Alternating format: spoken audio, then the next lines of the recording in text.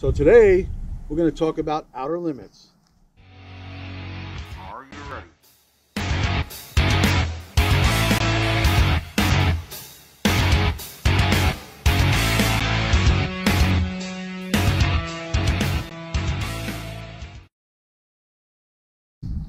Welcome friends back to TwoGunTerry and Friends here on YouTube. We are out at the beautiful OK Corral in Okeechobee, Florida. It is January 2nd. Happy New Year to all my fans, and hope you're having a great start to your new year. TwoGunTerry is, at the moment I shot a match this morning and I'm in first place currently. They shoot one more day tomorrow. We'll see if we can hold on. Not my best time, I think it's at 81 or something like that, 81.75, something like that. Not my best by any means, but it might be enough to hold on for the match this time around. We'll see. So today we're going to talk about outer limits. And you may know that in outer limits you have 3 boxes, but you only use 2 of the boxes. If you're right-handed, you start from the left box and you move to the center box. If you're left-handed, you start from the far right box and move to the center box to finish. So you don't use all 3 of the starting boxes. You just use 2 of the 3, depending on whether, like I said, if you're right-handed or left-handed. The object here is from the first box where you start from, you shoot 2 targets and then run to the second box as quickly as you can and shoot the remaining 2 targets and then the stop plate. So it's the only stage in Steel Challenge where you actually do move while you're shooting. Also, the one other big difference with outer limits is that you only shoot 4 strings versus the normal 5 for the other 7 stages. You only shoot 4 because it takes longer to run and move, and the times are longer. So to keep it closer to the other stages, instead of being 20 seconds or whatever, they want you to be closer to 12, 13 seconds, something like that, or even faster if you can do it. And some guys can do sub-10s, by the way, on this. I've seen my buddy Chris Barrett do it, and the Colby Pavlak and Grant Kunkel and those guys. Steve Foster, I don't want to forget my buddy Steve. And there's a bunch of them of that caliber shooter that can do it in sub-10 seconds. I've seen them do it in 8-something seconds. So that's amazing once I start showing you how this works. So let's step back, and I'll show you the stage in just a minute, but I'm going to go ahead and step back into the box and show you the movement that's involved. So stand by. Oh, by the way, I am shooting. So by the way, today I am shooting my Franken rifle. Again, it's a PC AMA chassis with a kid upper receiver, a kid bolt, Volquartsen and barrel, tandem cross comp, Volquartsen trigger, my favorite trigger in the world, Volquartsen trigger, just a regular old A2 grip, not a big deal, and then a smoke composite buttstock, and our old trusty Seymour. This one has a 12 MOA dot on it. Seymour Railway site, they call it, Seymour Railway, and a 12 MOA dot. They do have interchangeable modules, so I can make this an 8 MOA, a 6 MOA, etc. From 2 up to 16, I believe, MOA. So, but I prefer 12 MOA, mainly because out in the sun, in South Florida, the real sunny, if the sun's shining into your lens, it shrinks your dot down. So by having a bigger dot, A, you see it faster, you pick it up faster, and then B, when that bright sun comes into the lens and shrinks the dot, if you shrink the 12 MOA to 6 MOA, you can still shoot the dot and see it no problem. The negative to shooting a big dot like that, 12 MOA, it's not going to be the most accurate shot placement. So this rifle fires 22 long rifle bullets, cartridges, and I'm using Kirk Grimes' base pads just to make it easier to pull them out and slap them up inside. I went with all the odd colors on purpose. I was trying to make a parrot, but I'm not sure I did a good job, so we might be redoing this rifle, but right now it goes along with my Franken rifle theme. So so black, orange, red, green, and black and silver. That's the color of the Franken rifle. It is a 1022 clone, is what they call it, and the Ruger 1022, probably the most famous 22 long rifle they make. Extremely popular, millions and millions and millions of them sold, but this is a custom version of that. far doesn't even look anything like this gun, but the action is the same in a Ruger 1022 as it is in this particular Kid and Volquartsen combination.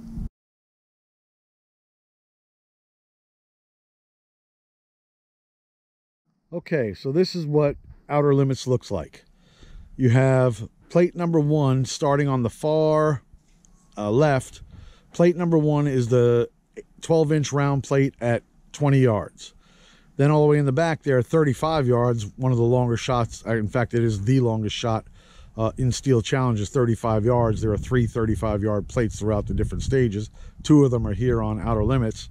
The other one is on speed option. But that 18 by 24-inch plate is at 35 yards. Then you have a mirror image. If you go past the stop plate and you see the other side of the stage, an 18 by 24 at 35 yards and a 12-inch round at 20 yards. The stop plate is dead center in the stage at 18 yards. There are the 3 boxes, the 3 shooters boxes that you see here in front of me.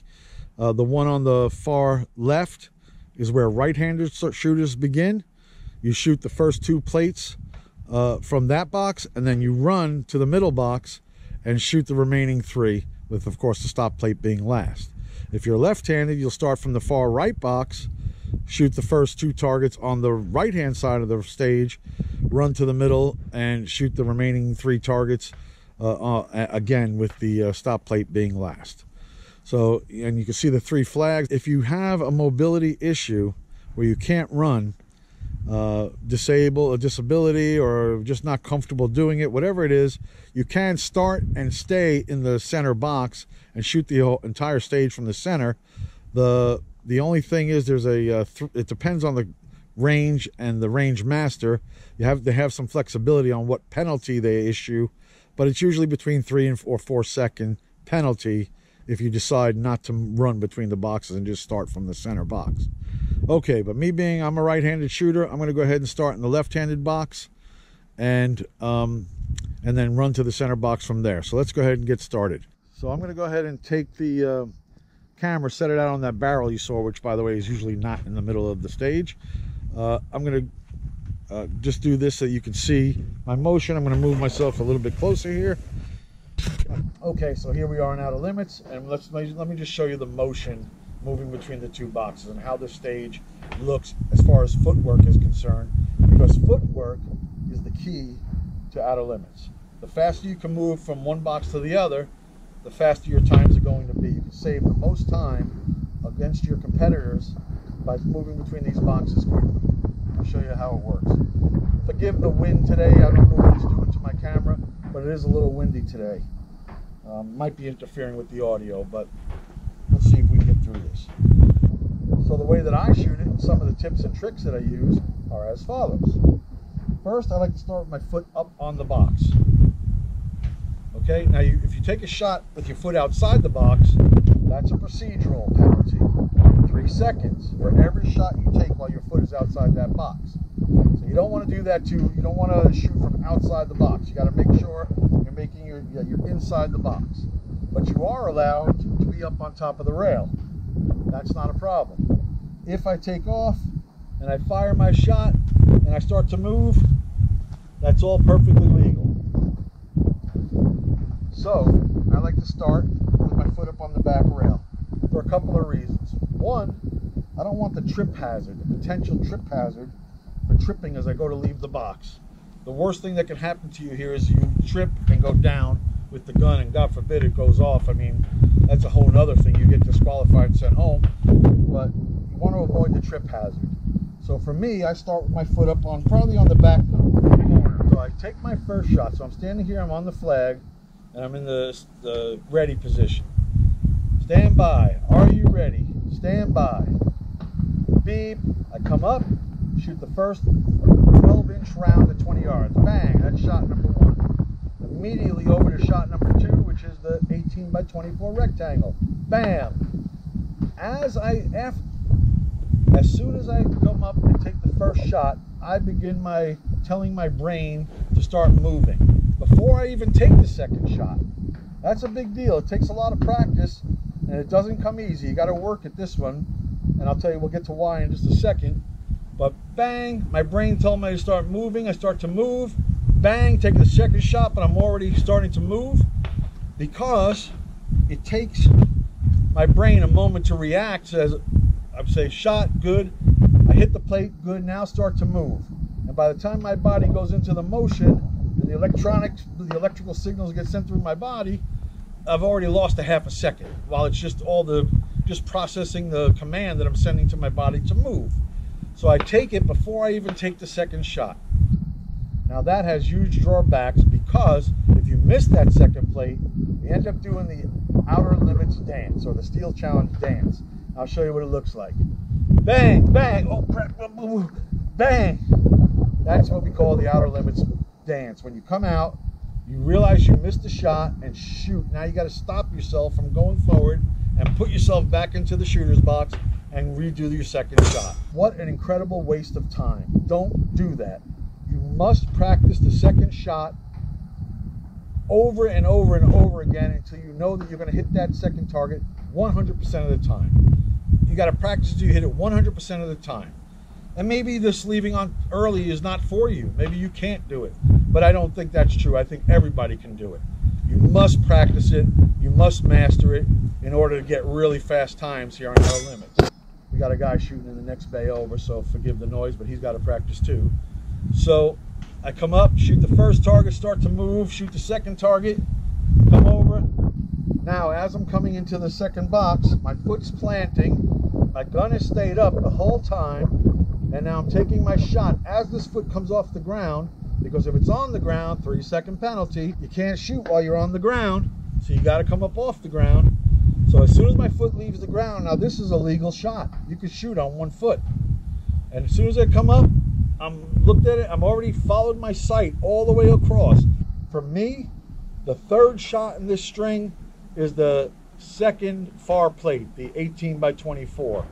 Many other shooters, most other shooters, shoot the 12-inch round plate at 20 yards first, and then the stop plate. Moving from outside inside, they feel is faster into the stop plate.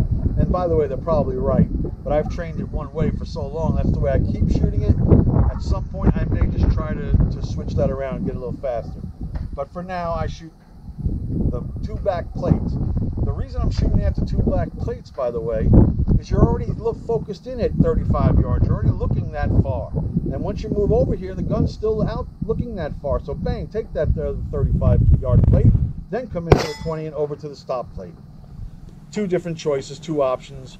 Really, those are the only two ways to shoot it. So some people mess with the first two plates. That's not the way to do it. You might be intimidated by a 35-yard target, but it's 18x24. I mean, it's a big sucker. You won't miss it, trust me. Aim low, it'll sail up into it. Okay, so I'm sitting here.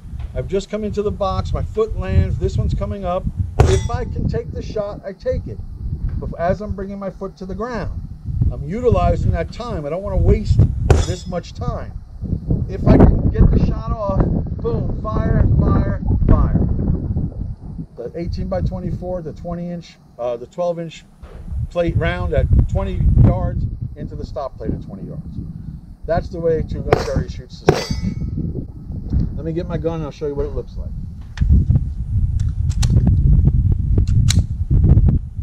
All right, so here we go. Same thing we've been doing.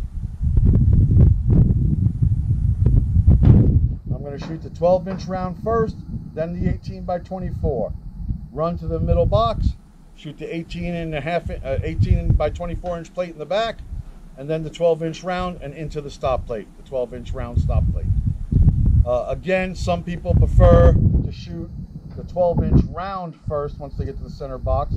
They believe that when you're moving over, your gun is naturally going in that direction towards the plate. But for me, I think because I'm already out at 35 yards, looking at the 35-yard 18x24 rectangle, that when I move, just keep the gun right back there at the 18x24. Hit that plate, come out to the 12-inch round, and then into the stop plate. It might be a little more motion, but you have to go past the 18x24 anyway to get to the 12-inch. So I don't know if it really makes that big of a difference, but You try it, and whatever works for you, that's the way you do it. Let's see if we can do it perfectly.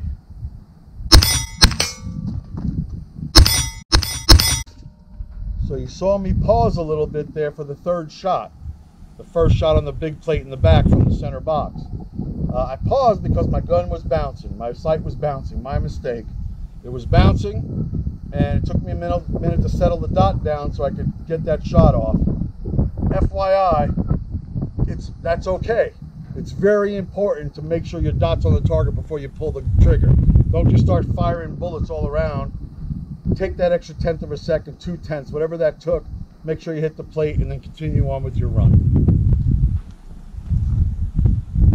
As far as makeup shots go on outer limits, you don't want to make up shot on number 2. If you can't hit the second plate every time 100% of the time, then you have to wait for the audible feedback. You have to wait to know that you hit the target by when the bullet hits, it makes a sound. It's slower that way, obviously, because you're waiting for the sound to come back instead of leaving, but it's safer. So as you're getting started, fire on the first plate, don't move, stay where you are. Fire on the second plate, wait till you hear bing. Once you hear the bing, because you hit the plate, then you can start moving.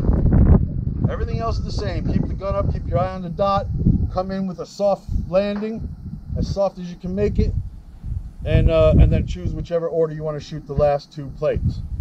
That's early on. When you get better, you'll do what I say, the way I do it, because it shaves a half a second off your time. Let me show you again. Let's see, do I have any rounds left here? Got 5 shots left. Let's see. 1 in the chamber, okay. So again, I come up on the first plate, fire, start to leave, hit the second plate. The second shot should actually be taken before I ever leave the box. My body might be coming up with, the energy might be surging up through my muscles to start moving, but I'm focused on that target, and I'm probably taking that shot while I'm still in the box, and then I leave. But I'm not waiting for audible feedback.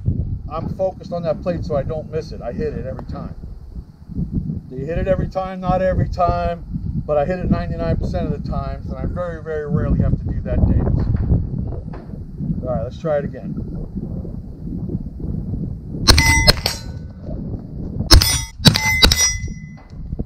There you have it, just like that. Okay, so now I'm going to show it to you from behind. You can watch my foot motion and watch the hits on the plates. We'll do it first with the pistol because I have it ready to go.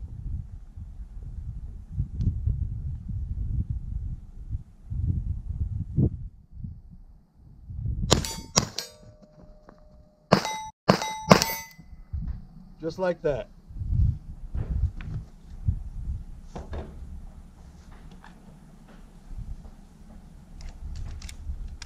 Do it one more time for you. My foot's up on top of the rail like I talked about. My left leg is pretty close to it, maybe 9 inches, a foot away, tops. And the reason for that is so I can push off. You don't want to cross your feet when you go and run. You don't want to do this. It's a trip hazard. You could hit your leg and trip, whatever. You want to push off, cross your legs, and land in the box. 3 steps is all it takes. Don't cross your legs. You also want to start in the very back of the box. And as you're moving, you want to run forward. You want to land here. Running forward is easier than running directly across in a straight line sideways. Running sideways is slow. Running forward is natural to you, and you'll run faster. Another good tip. Okay, here we go.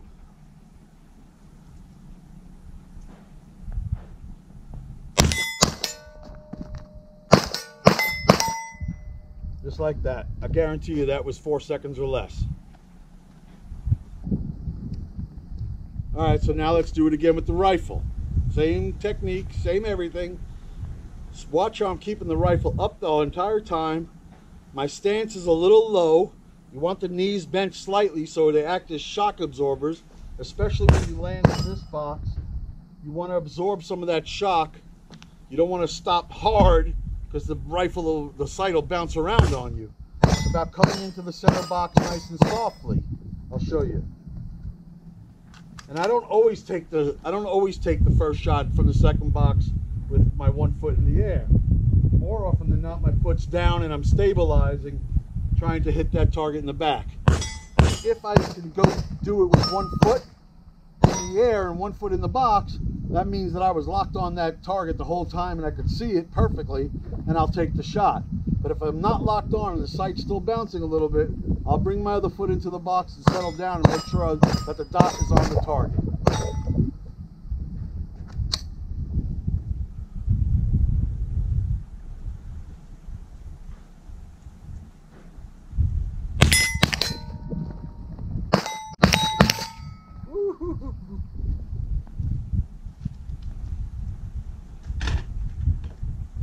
One last time for you.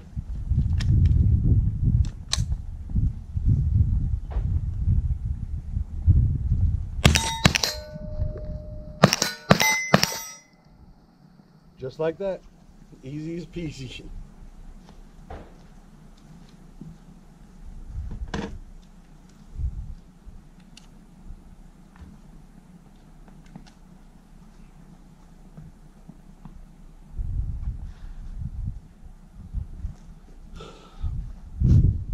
In a nutshell, that's outer limits. Those are the little tips and tricks that I can share with you. Ultra focus on that number 2 plate. The whole stage comes down to hitting number 2 on the first attempt and then moving as fast as you can from the first shooter's box to the center shooter box. And that's the whole secret. Like I said, some people like to shoot it they like to shoot the round 12-inch plate first, then the 18 by 24, then the far right 12-inch round, then the 18 by 24 into the stop plate, the 12-inch stop plate. It's a matter of how comfortable you are. Some people have tried to shoot the big plate first in the back and then the smaller plate. So bang, bang, bang, bang. That doesn't make any sense. Don't even try that. 1, 2, and then you have your choice of which one you want to shoot first out of these two. TwoGunTerry from Outer Limits. We'll see you next time. Take care now, and Happy New Year! Happy New Year! Bye now.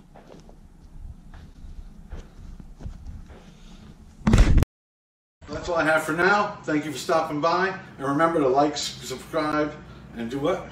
Don't forget to comment, like, and subscribe. Thank you.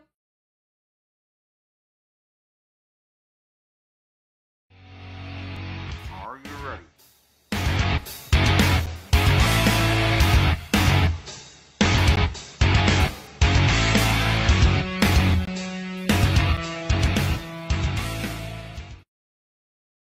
Bank red.